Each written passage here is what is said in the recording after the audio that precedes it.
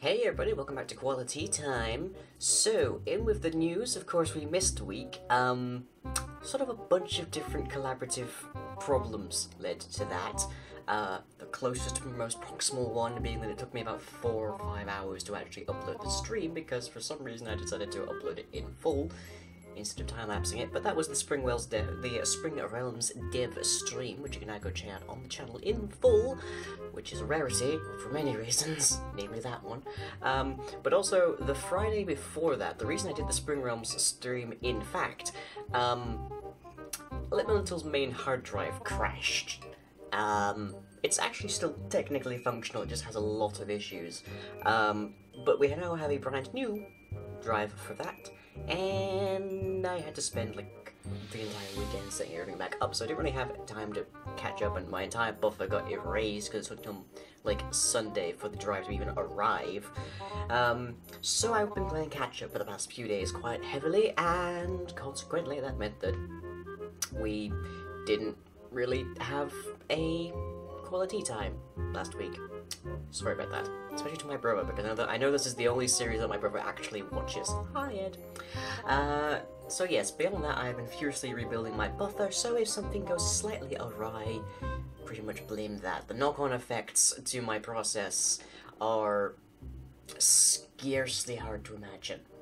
But anyways, on that note, moving on to the schedule. So on Thursday night, of course, at 11 PM BST, we now have Midnight Goo, where we'll be potentially finishing off Grey Goo.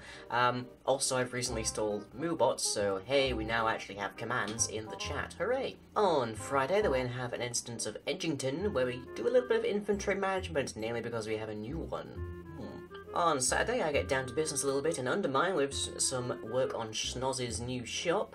And we have D&D Anima, because we slightly missed one, but either way, we have D&D Anima, which means I get to play, apparently, my child catcher character. Then on Sunday, we have XCOM 2 with the new series format, where I'm now splitting the episodes up into mission and management sections. On Tuesday, we have Dungeon Maker with the storage concerns being filled out, and also we have York Dwarfs Live number 56 at 9 PM BST.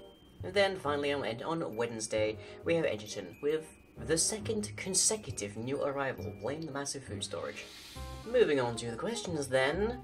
These are of course drawn from the comments section of the preceding video, so if you have any questions you'd like me to try and answer next time, leave them in the comments below. First question of the day comes from Flixamon. Do you have a photographic memory? I